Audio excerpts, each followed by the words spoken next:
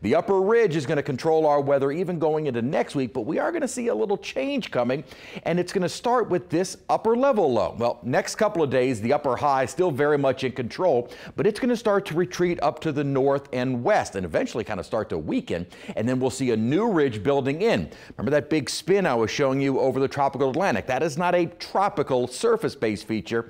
It's a little what we call an inverted trough, and as this approaches for Thursday and Friday, it will likely increase our rain chances. Ridge starts building back in by the weekend and early next week, which we couldn't have timed it more perfectly because it looks as though we may be tracking something trying to get into the northwestern Caribbean, perhaps Bay of Campeche, Gulf of Mexico, but it looks like this ridge would keep that away from us. There are 3 areas that we're watching out in the tropics, but the only one of interest to us is right now a tropical wave. It is not an organized system, but notice over the next several days we will likely see some development in the western northwestern part of the Caribbean. Now, kind of fast forwarding, if we are going to see this try and get better organized, it may move over the Yucatan and then get into the Caribbean, or excuse me, into the Bay of Campeche, western Gulf. But at that time, we'll have the building ridge, which should keep anything down to our south and west and away from us.